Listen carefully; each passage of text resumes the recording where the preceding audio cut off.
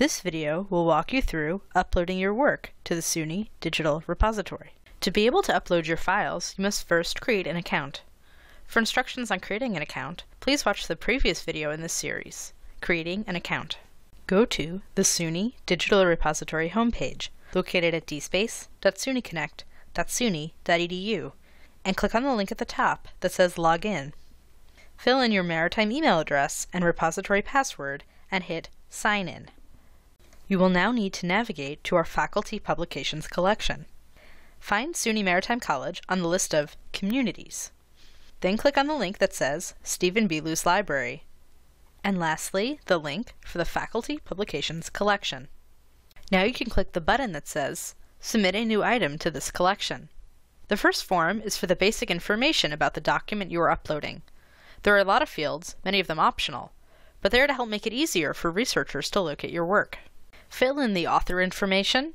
Additional authors may be added using the Add button at the end of the line. Main title, any alternate titles, the date of issue, publisher of the finished work, standard citation, series or report number if applicable, any associated identifiers like the URI or ISSN, the type of document, article, book chapter, report, etc., and the language.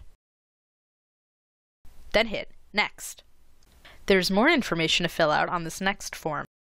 You can add keywords and subject terms, an abstract, sponsor information, and any other descriptions or comments. Once you've filled out this form, hit Next. Now it is time to upload your files. Hit the Browse button to navigate to the location of your file and hit Open. If you like, you may add a brief description of the file, which is helpful if you have multiple files to upload. If you have additional files, you can hit the Upload File and Add Another button. Otherwise, you can hit Next. This is the review screen. From here, you can look over the information you provided on the previous forms. To make corrections, hit the Correct one of these button under the section you wish to edit. Once you are satisfied with your data, hit Next. Now you can select the type of Creative Commons license applicable to your work. More information on the types of Creative Commons licenses can be found in our Faculty Scholarship Guide. In most cases, we recommend selecting the Creative Commons option, but publisher agreements may require you to select the No Creative Commons License option. Select an option and hit Next again. This is the distribution license. Please read the agreement, which gives SUNY the right to distribute, backup, and preserve your work through this platform. If you agree, check the box and hit Complete Submission.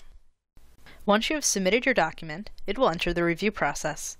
The collection administrator will look over the entry, and once it is approved, you will then receive an email saying your submission has joined the collection.